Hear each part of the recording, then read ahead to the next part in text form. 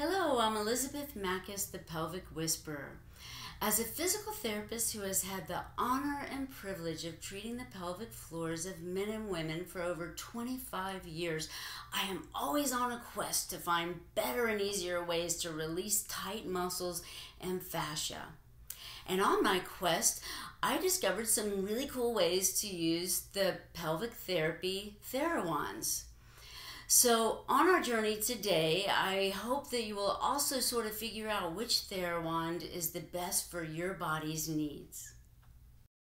Now let's move on to the pocket wand. Now this wand may be little, but it is a mighty little wand. And I think it's so cool because you literally can carry it in your purse or your pocket so you have it with you during the day. Well, why would you need that? Well, during the day, your pain may start again and you want to nip it in the bud before it becomes a problem. So you can just bring it in the bathroom with you, and I will show you on a toilet exactly how to release it.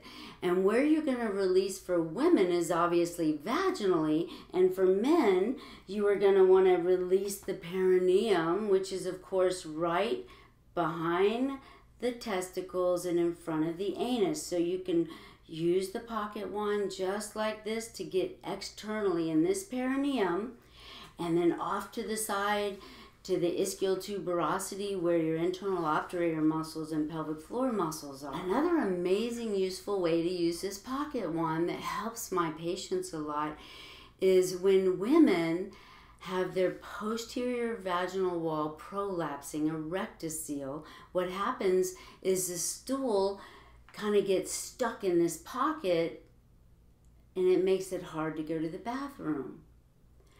So we call it splinting. You can put the wand in the vagina and hold it against the posterior wall as you have a bowel movement.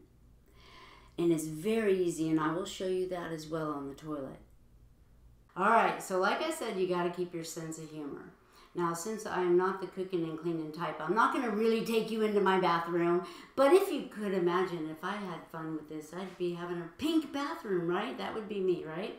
So what I want to do is just show you there's some tricks about bringing your pocket wand to the bathroom.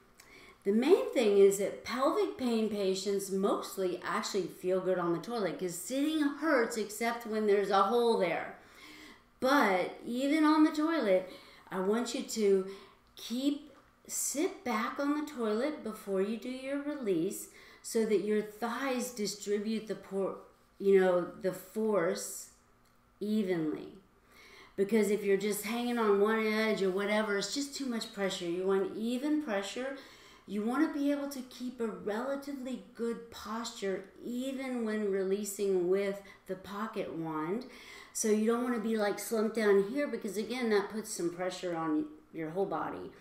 So if you can, for vaginal or perineal release in men, it's probably better if you're sitting so you can relax, even though men are going to go to the bathroom standing up, but for urination, but you can see where I'm going to be able to relax here, get the wand in your vagina, and feel free if it's easier for you to use two hands so you don't have to work as hard. You can do it that way. And if you are using this to splint the posterior wall of your vagina so you can go to the restroom, it's going to be this way. And you'll put it in your vagina and just gently put pressure backwards as you have a bowel movement. And again, when you're actually releasing the muscle, it'll be more the other angle towards the muscles that you're going to release. Okay, happy toileting! All right, I think you get the idea. These wands are useful tools for your body when used wisely. So be creative, but please be careful. And even better, get your pelvic floor physical therapist involved. Let them teach you and show you how to be safe. All right, well, be blessed and happy releasing.